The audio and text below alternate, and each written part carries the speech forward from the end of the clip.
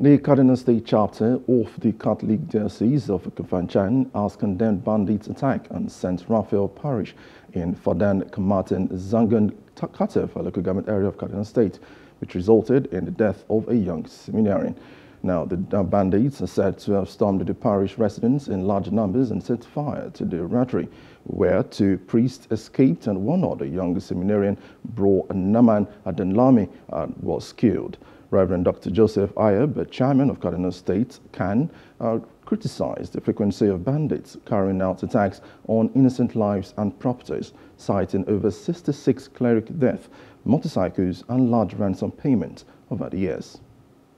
Kinetic action and other actions need to work together to solve problems.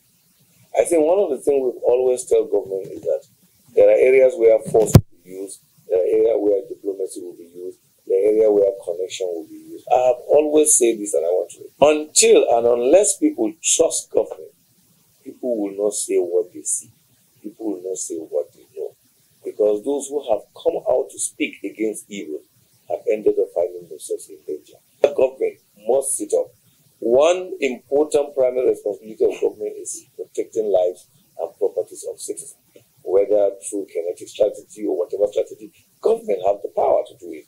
But if government refuse to do it, and possibly even turn to accuse the people and attack the people, criminals will say, oh, government is speaking for us, and continue to have a field day. That's why I will always call, and I want to appeal to the current governor.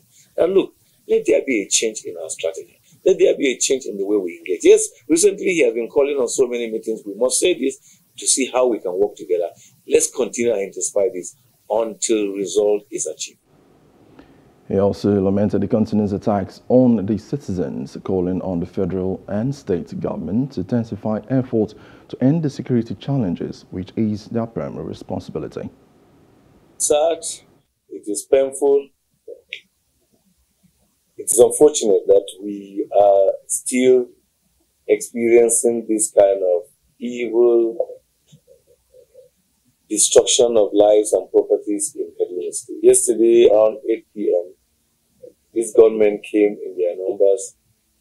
They set the rectory on fire.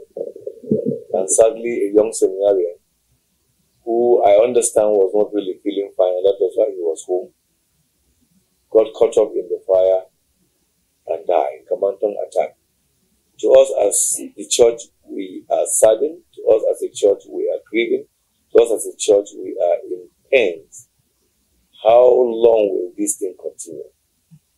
If you just look from the clergy point of view, Kaduna State have lost not less than 16 clergies due to bandit attack and kill. When will our security agencies truly wake up and act responsibly?